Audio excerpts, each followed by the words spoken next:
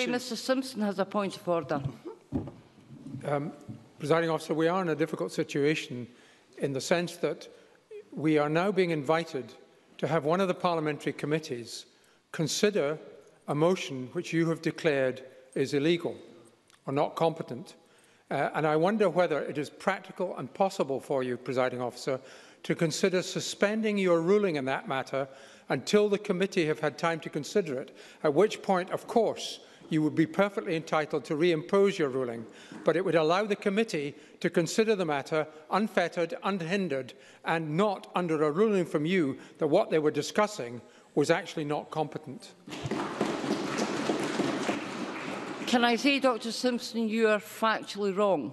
What the committee is discussing is a policy memorandum, and that in no way impinges on the ruling that I have made. Brindley, you have a point of order. Officer, at topical questions, the Cabinet Secretary for Fair Work said she was disappointed with the Parliament's view on the decision to reject the legislative consent memorandum on the UK Government's trade union bill.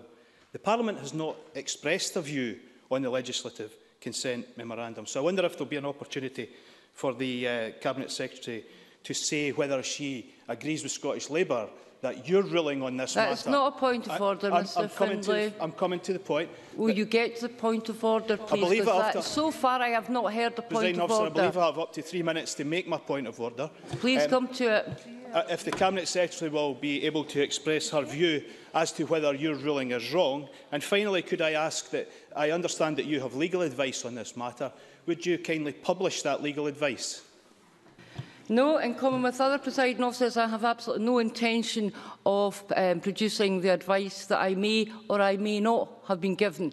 And whether the Cabinet Secretary is disappointed by the ruling, that is a matter entirely for her, and I do not intend to ask her to say any more. The next item of business is a debate on motion number 15.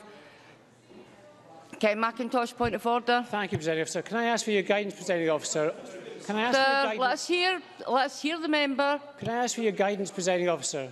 Can I ask for your guidance, Presiding Officer, on the standing orders, how they allow members from this Parliament to question any guidance that you might have been given and then give the Chamber?